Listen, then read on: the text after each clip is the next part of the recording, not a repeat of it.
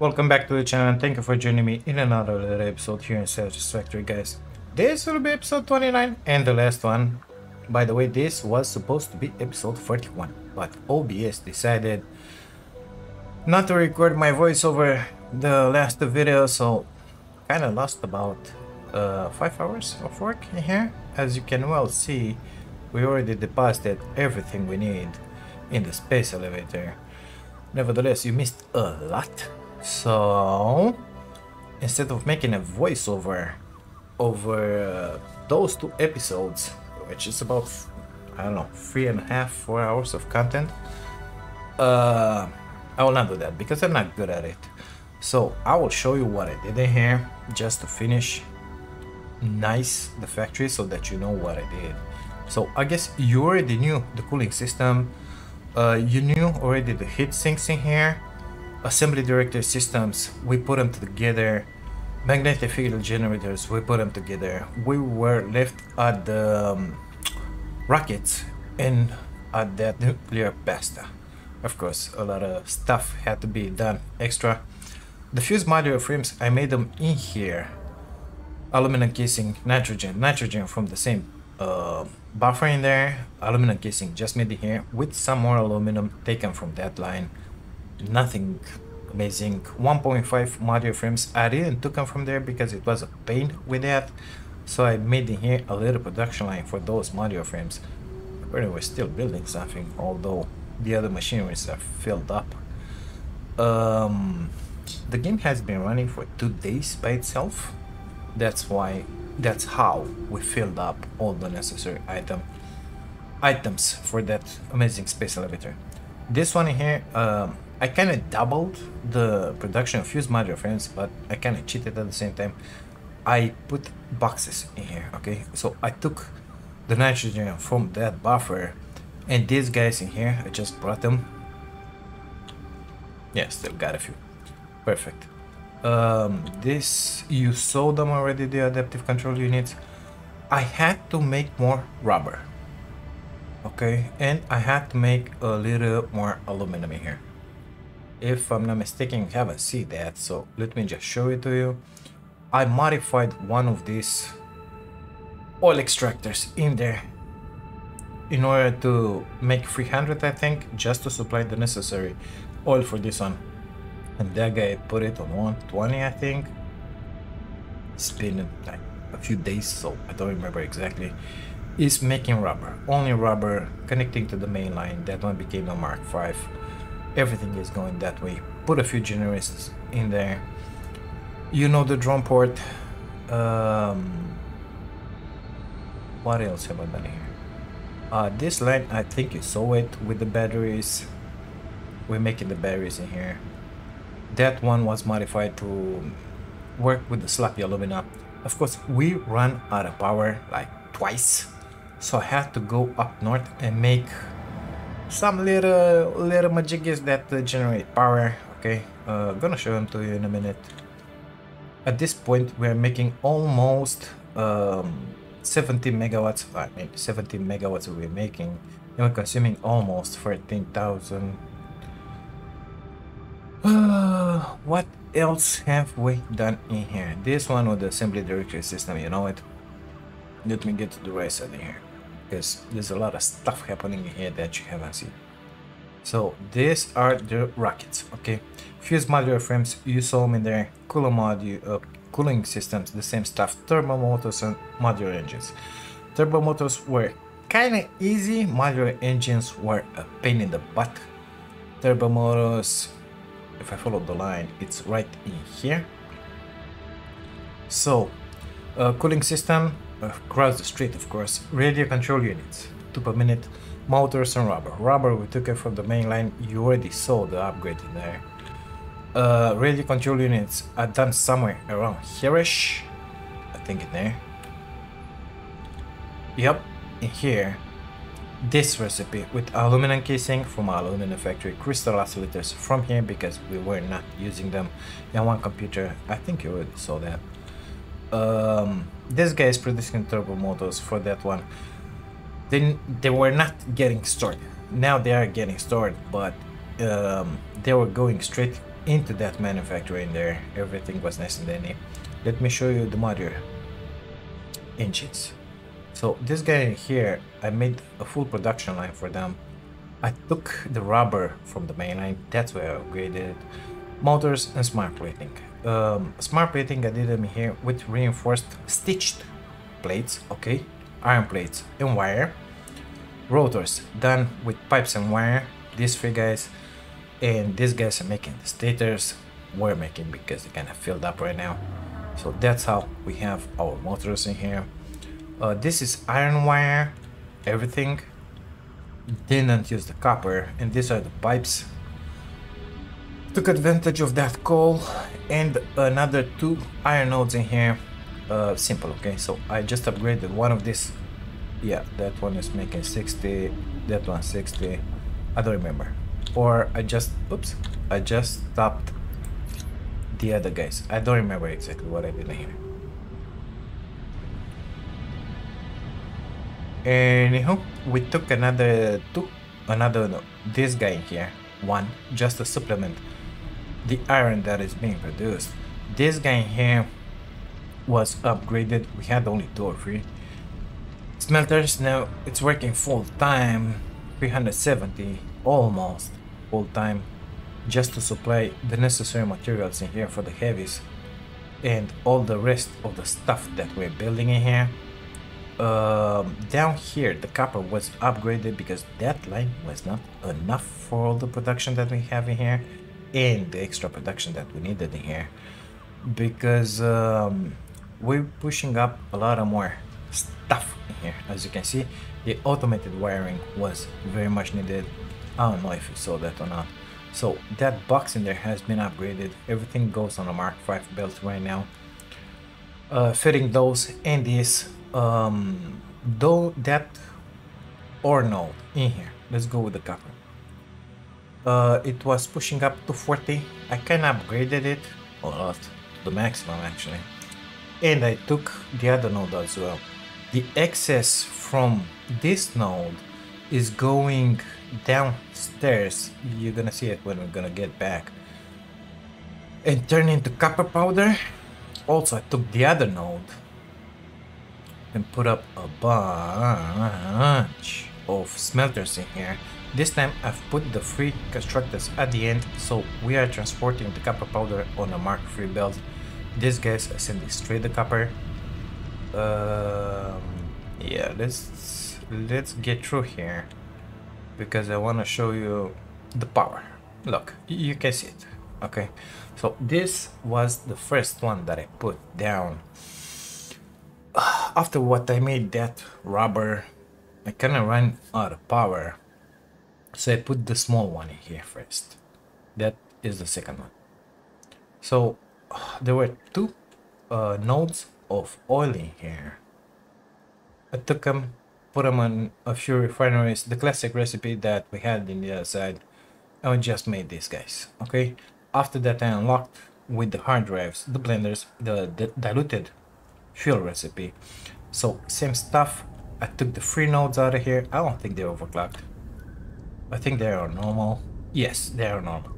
So 120. That guy is 60. This guy I think is 60. Yeah, exactly. So we got 240. Heavy oil residue. The polymer resin getting synced in there. Everything is sitting in a buffer in here, going into the blenders. 6 water extractors providing 600 waters. So 1, 2, 3, those are at 100. That one is at 40. Okay, so the rest 1, 2, 3, 4, 5, 6 at 100, and that guy is at 40 just to balance it. Mark II pipes going in there because I didn't have enough place in here to put the generators. A lot of these slugs in here. A lot of them. A lot of bad stuff as well. Highly aggressive. And here we have something like 53, 54, I don't remember exactly, fuel generators pushing up a lot of power. I did it my usual way, so you know it. Mid the line supplies these 2. The exterior, that one is supplied by this line, that one is supplied by this line. Everything is merged here into buffers. which should have something inside of them. They do, because I let them fill up before starting them. This one took like 2 hours to build, something like that, and I had to make my way back to the base like 4 times because running out of copper sheet, running out of plastic, running out a lot of stuff, concrete plates, I don't know, I don't even remember. It was a chore to do, but now it's done. It's perfect. It served its purpose. And we still got a bunch of power to play with. Not that we need it right now, but we needed that for a lot of time basically. We needed it because right now the consumption is small, but most of the machineries are filled up and stuck because we're not syncing anything. So all the production chain for the assembly directory system is stuck, it's not working. Magnetic field generators, the same. Everything is filled up to the rim, we're not syncing anything, they're not working. Sorry. Rockets, same stuff, nothing is working. Nuclear pasta, nothing is working.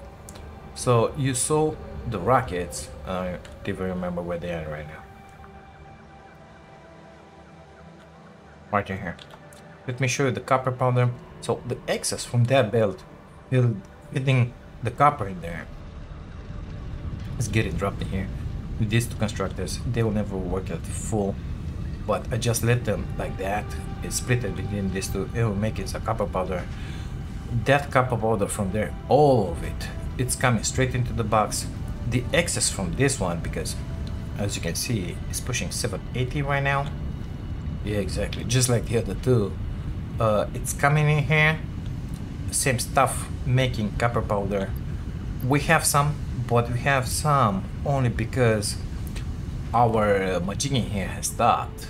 Otherwise, it would have been exactly at 1 and something per minute, 1.25 nuclear pasta per minute. That's what we were doing here. This guy's manual feed, just to have in here. This amazing pressure conversion cube. I believe we still have some. Not so many radio control units, but this box is kind of filled up. That one is not. That one is. Okay, I took a bunch of materials in here. At some point, just to make that filled. Should have synced all this, but I wanted to conserve power. After that, I finally did that fuel generators, and everything was fine. So let's do the honors, shall we? Let's send this guy up here, and then we'll talk a little about my plans for 1.0. My experience with this mega factory and future con. Wanna see that one more time. Oops. There she goes. Amazing. Gotta love it. And now it just tasting. It is what it is. So I'm not good at mega factories. This, it's ugly. I need to get better. It is what it is. Not gonna make another playthrough with this. We're gonna make another playthrough in 1.0.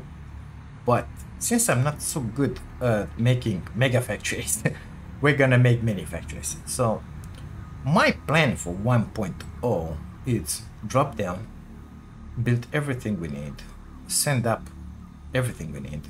Most likely we'll have another tier with something else built in here. So we stopped at tier 8. Something tells me we're gonna have a lot more than that after this. Probably another 2. Maybe we're gonna use that SAM or at something, I don't know. But my plan is touch down, put everything up, finish the game, and then clean everything. I don't want to leave any factory on this planet. I want it just like it used to be when I landed. Of course, some foliage will have to go away because we need the biomass in the beginning. Some of that, a lot of those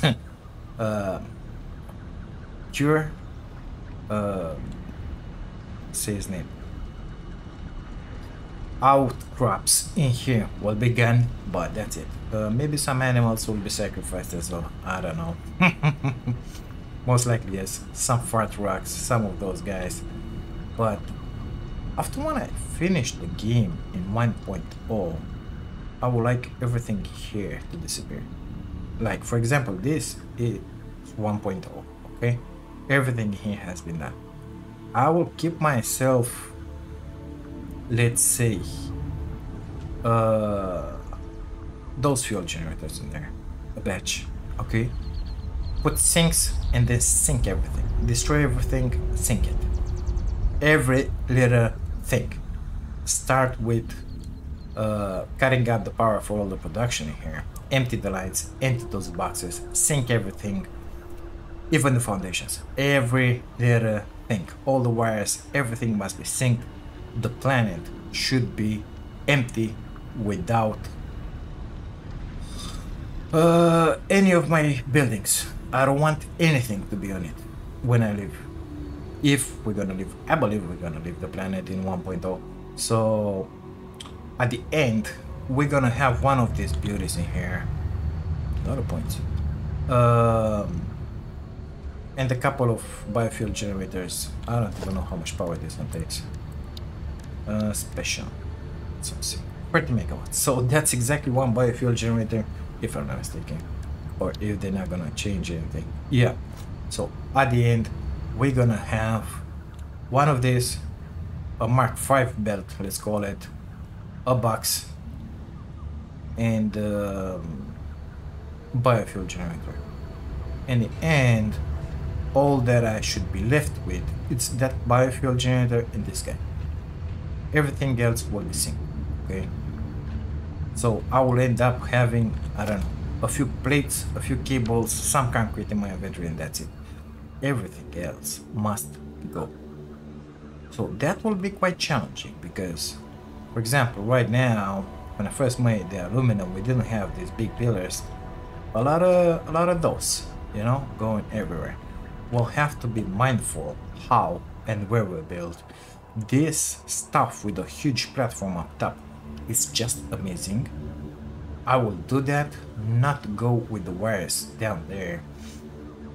Gonna make these platforms wherever I need to go and then drop straight into the miner. All the power will be going on the platforms and then straight into the miner. With those lifts, everything will be nice and dandy. Not having waste, it's another thing. Of course, we're gonna have to sink a few items just to have access to all ladders and everything else, but that's about it. Even the power should be made the same as it is right now. So some of this, but across platforms, everything. And after that, in the end, we'll be able to delete everything. Maybe it will be even better just to have some coal generators here, just like we made that batch in there. And I don't know, 12 of this, 10 of this, just to be able to sync everything that we have. One other thing that I want to change is these boxes. Okay, they look pretty nice, they're pretty, but they store way too much for my needs. I don't need all this stuff, okay? So most used boxes are these two in here. And there's no need for them to be this big. I will keep the small boxes for my needs. No, I don't think I'm gonna make these guys in here because I didn't do that much. We'll have one of these boxes in front of the manufacturer that builds them, but that's it. This one in here, put it for nothing. It never ever I picked a high-speed connector from here. Never. This guy, yes. Those, no. Those, yes. That one, no. No, no. So no need for them here. Well, I think I picked those when I made when I made the fuel generators, but they could stay very well up top. So basically we're gonna need only about 10 of the small boxes around us, something like that, and that's about it, you know. I will not do this right now because I don't have time, but when we're gonna play in 1.0, I'm gonna play with this mindset. everything will have to be deleted. Once we finish the game, will be the game. So everything must go away. We will leave the planet clean, just like we found it. That's something just... I like that. I like that idea a lot. I don't like to leave my mess in here. The other thing... I think I want to stretch this platform for the future build even more. I'm thinking about keep its place, go there with it. Okay, make it super big, lengthwise, everything going on the buffer. It's gonna be just amazing. It's gonna be just amazing. In the meantime, we will be closing this series in here, waiting for 1.0 is gonna be released later this year. I don't know exactly when, hoping as soon as possible, just to fill my need of building stuff. Factory majiggies. I'm not gonna play Satisfactory, but we're gonna start a new series in Foundry. So watch out, next week, 24th, is gonna launch the first episode, if I will be able to record it today or tomorrow. Until then, thank you so much for being a part of this, watching this, being here. Your presence is highly appreciated. Thanks to our members in here and everybody that comments to this channel. I'll see you until the next one. Take care of you. Bye now.